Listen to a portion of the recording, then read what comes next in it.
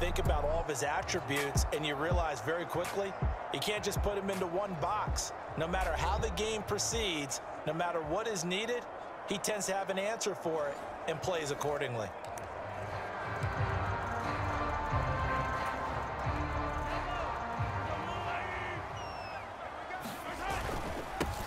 They'll begin the drive with Jackson on the ground.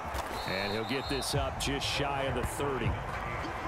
Not a huge carry there on first down, but not all of them will be. But still, all in all, a positive play for the offense. It's all about picking up at least a few to set up what you're going to do here on second down.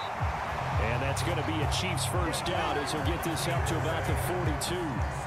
For a lot of guys playing this game, there's no better feeling than running right through a tackle. He's able to lower his center of gravity and turn his legs for a really nice pickup.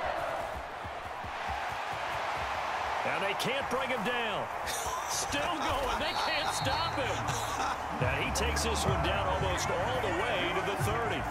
42 yards rushing for him already. A terrific opening drive on the ground, and it's a first down. So back-to-back big runs, picking apart this defense on the opening drive. I thought this was a passing league. I thought this was the era we were in where the ball was always in the air, right? They didn't get the memo. They didn't get the memo, and I know this to be true. Offensive linemen still, to this day, they want to run the football. And all the way in for a Kansas City touchdown. Lamar Jackson, 31 yards. And the Chiefs get the upper hand as they're on the board first here this afternoon. So they start this game